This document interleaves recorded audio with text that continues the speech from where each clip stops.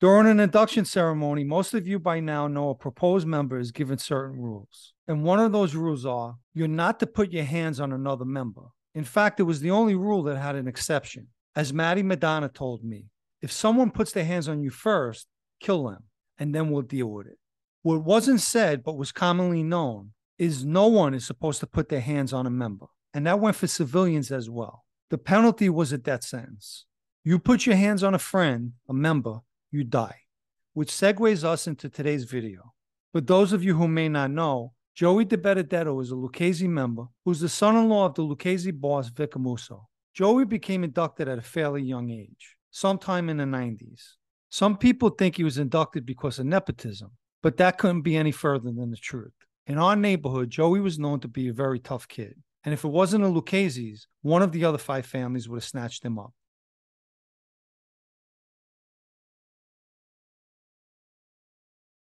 Admittingly, after his induction, Joey had said he was running around wild. He told me we were shaking everybody down and gambling like crazy. And when we lost bets, we told bookies they weren't getting paid. At the time, I didn't get to see the way Joey was acting because I was in prison. When I did see my friend again, he was not only matured, but level-headed as well. He'd been through and seen a lot, especially the decline of the life. He always gave good sound advice and never flaunted his status. I believe I mentioned in the past, Joey could have easily gained the captain's position, but chose not to.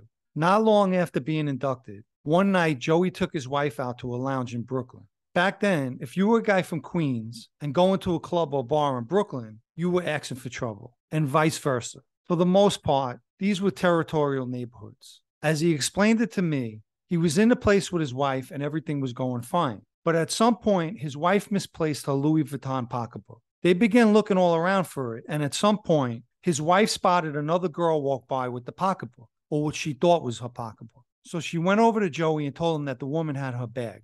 Joey naturally confronted the woman, who was a neighborhood girl and knew most of the Brooklyn guys in the place that night. So while Joey was questioning her about the bag, a few guys started to walk over, and one thing led to another, and words were exchanged. Joey said he noticed they were starting to surround him, so he began throwing punches. He laughed when he told me he was banging them up. One of their friends noticed that Joey was doing a number on his friends, broke a bottle, and snuck up behind Joey and cut him on the side of his temple. When Joey was telling me the story, his wife was there, and she interjected. She said, I was hysterical because blood was squirting out of his head. I was screaming, saying he's going to die. Joey looked at me and was laughing, remembering how his wife was screaming that night. He said, that's all I remember was her screaming. Obviously, they got Joey to a hospital. I don't know if he went in an ambulance or they drove him there. And he received stitches for the long cut on the side of his head. As usual, the streets talk and the gossip began. The Brooklyn guys were bragging about the fight and how their friend Mikey stepped in and cut a guy's head open with a broken bottle. As a result of all this gossip, for the first time they learned it wasn't just some guy, but a member of the Lucchese family. And the Mikey that they were referring to was Mikey Yanati, a Gambino associate at the time. Yanati grew up in Canarsie, Brooklyn, where he became an associate of Nicky Carrazzo's crew. He was also known as a neighborhood tough guy and would eventually become a member of the Gambino family, but at that time, he was just an associate. Not long after this incident took place with Joey, the Guardian Angels founder, Curtis Sliwa, began verbally bashing the Gotti clan, using words that describe John Gotti as public enemy number one and America's number one drug dealer. He would also go on to blame Gotti for spreading crack cocaine. Unable to handle any form of criticism, the Gotti clan responded. On April 23, 1992, Sliwa was attacked outside his Avenue A and St. Mark's Place apartment by 4 guys with baseball bats. As a result of the beating, he received 12 stitches to his head, a broken wrist, and a fractured elbow. But even that didn't stop Sliwa from bashing the Gottis. So another plan was put in motion.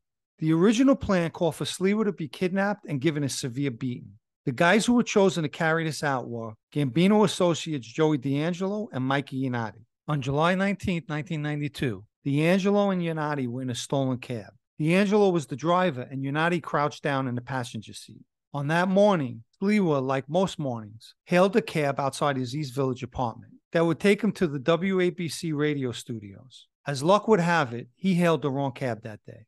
With their target in the cab, D'Angelo pulled away. And according to reports, Yanati jumped up with a silver-plated pistol and told Sliwa "Take this, you son of a bitch," and shot him 3 times. The cab had been fixed with no door handles and both windows were closed. After being shot in his torso, Sleewa jumped over Yanati and out the passenger window. According to Sleewa, he became a human speed bump, but luckily for him, he survived the shooting and the fall.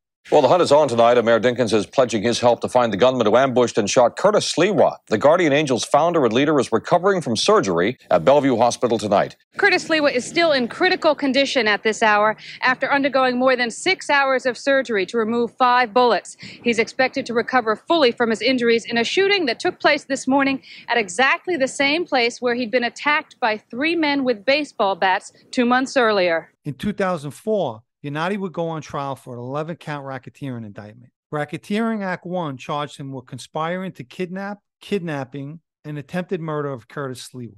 When the jury gave their verdict, they felt the government didn't prove the attempted murder and were deadlocked on the conspiracy charges. Ultimately, Yanati was convicted of racketeering and sentenced to 20 years. Okay, let's get back to the story. As I mentioned, word spread, and now knowing that a member of the Lucchese family was assaulted, Yanati knew he had a problem. Not only did he put his hands on a made member, but it was a boss's son-in-law, and he did it in front of the boss's daughter. Joey explained to me, although he was justified to push for Yanati to pay with his life or receive a beating, he decided to leave it alone. I asked him why, and he told me in a way that displays his humbleness. "John, do you know how many guys I gave beatings to and hurt?" He didn't know who I was at the time of the fight, so I just left it alone. What he said about a person not knowing who he's dealing with is true. The average person doesn't know and shouldn't know who you are. Most of us in a life knew the public was at a disadvantage when dealing with us. We may not win the battle, but we'll win the war.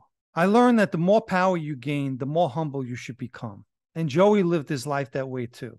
With that said, the reverse of that is having a "you can't put your hands on me" mentality, which is not good. Big John one time explained an incident that took place after I had left the restaurant Zio Totò. During an argument, someone grabbed Big John's wrist aggressively, and he told the guy, "You're putting your hands on me?" I was embarrassed listening to him, a captain at the time, admit he said those words. He should have just acted. There was no need to talk. And he did the same thing when a few bananas chased the guy into the cigar lounge and began giving the guy a beat. Big John knew the guy and he tried to intervene. And one guy either grabbed him or pushed him. At a sit-down with the bananas, Big John made a big issue that they put their hands on him. So look at the difference between Big John and Little Joey.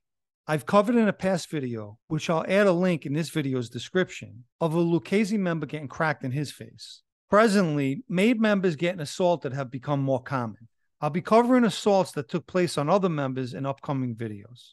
I want to take the opportunity to thank everyone for their time. I know we all have lives and responsibilities, so I think it's important to thank viewers for taking the time to watch these videos. I hope you enjoyed it, and as usual, please remember to hit the like button. It helps with the algorithm on YouTube. In a recent community poll, I asked who made a better gangster, Jimmy Burke or John Gotti, and 74% picked Jimmy Burke, and I happen to agree with you.